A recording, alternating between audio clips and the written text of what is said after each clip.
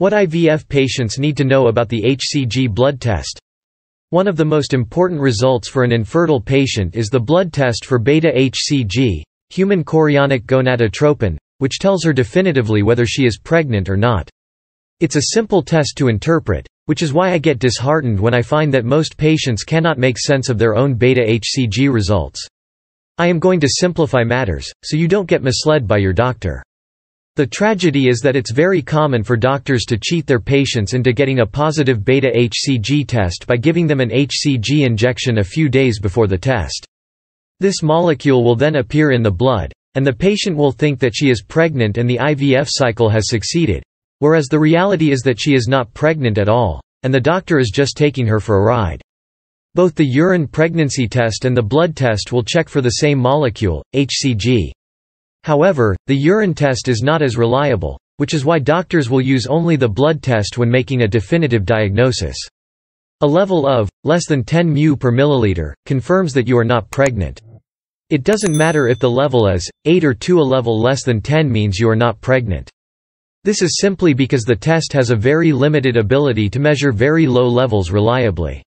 Also, a level of 12 or 15, or 18 is also considered negative for all practical purposes. This can be a little confusing because it clearly says on the report that a level of more than 10 means you are pregnant. The problem is that patients often confuse the interpretation of an HCG level with a hemoglobin level. We know that a hemoglobin level of 11 is better than a hemoglobin level of 10. But that doesn't apply to HCG levels, because HCG levels increase exponentially. This means they rise very fast because they double every 48 hours.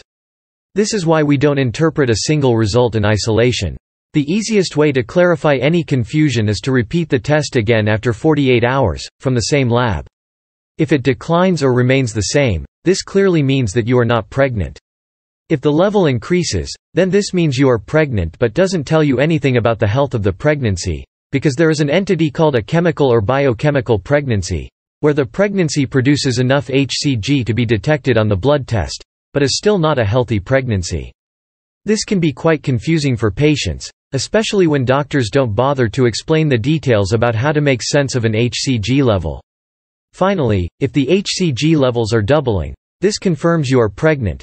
But a positive HCG test only tells us you are pregnant. It tells us nothing about whether a pregnancy is viable, some pregnancies will miscarry, or whether it is in the uterus or the fallopian tube, also known as an ectopic pregnancy, and how many babies there are, singleton or multiple. In order to determine this, we need to do a vaginal ultrasound